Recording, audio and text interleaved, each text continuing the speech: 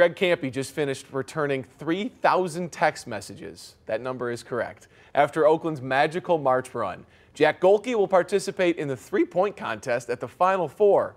And Trey Townsend told me today he is going to test the NBA draft waters before deciding if he goes pro or playing another year of college basketball. The magic inside Oakland's arena is certainly still fresh. We checked off every goal we had. You know, we put Oakland on the map, which is what we all wanted to do, especially what I wanted to do. So it was such a special year, and it's slowly starting to hit me. The elation is unbelievable, and the kids are living it, and our fan base are living it. And you know, Brad, for me, the world got to see our fan base and all those people that went to Pittsburgh and all the people in the bars and that around here, who for years, you know, Oakland, you know, and everybody saying, well, you're not Michigan State, and you know, they had to live with that they're always, you know, that tier below. And then for 1 week we were at the top of that tier.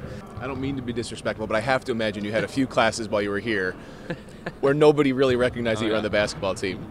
Is that true, and how much has that changed? No, that's definitely true, and that's not disrespectful at all.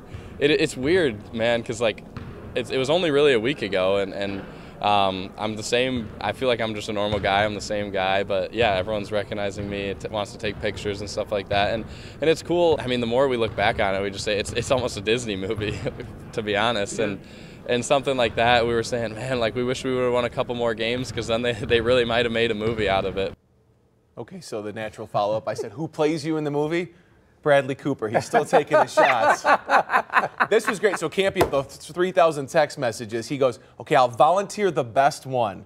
Mike Malone was his former assistant coach. He's now the head coach of the Denver Nuggets. They just won the NBA championship. The Nuggets had a game that night when they beat Kentucky. He told somebody in his staff at halftime, we got to go coach this game. You better give me updates. So he had someone assigned on his Nuggets staff giving him updates as he was coaching the Denver Nuggets. I distinctly remember asking you before the tournament started, do they really have a shot? And you were like, yeah, they do. He always says so, but he believed. There was a twin in his voice this year. He knew that was a special.